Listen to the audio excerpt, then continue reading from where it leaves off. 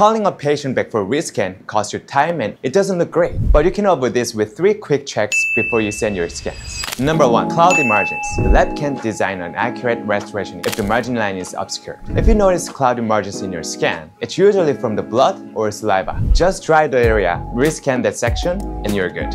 Number 2. Holes in the scan data. Next, look for holes in your scan. Missing data around the prep or interpersonal context forces your lab to guess, and that leads to poor fits or remakes. Take a moment to rotate your scan and double-check those critical spots before sending. Number 3. Inaccurate bite scan. Make sure your bite scan looks right. No excessive overlap or big gaps. Capture 4 to 6 teeth from each quadrant in occlusion for a proper bite. Otherwise, you'll be adjusting restoration chair side, and no one wants that. Run through these checks before you send your scans to save time, protect your reputation, and keep your patient happy. And if you want to take it a step further, send your cases to our Smart CAT team. Our experts can review your scan or even handle your treatment planning so you can focus on what matters most, your patient. Link in the bio.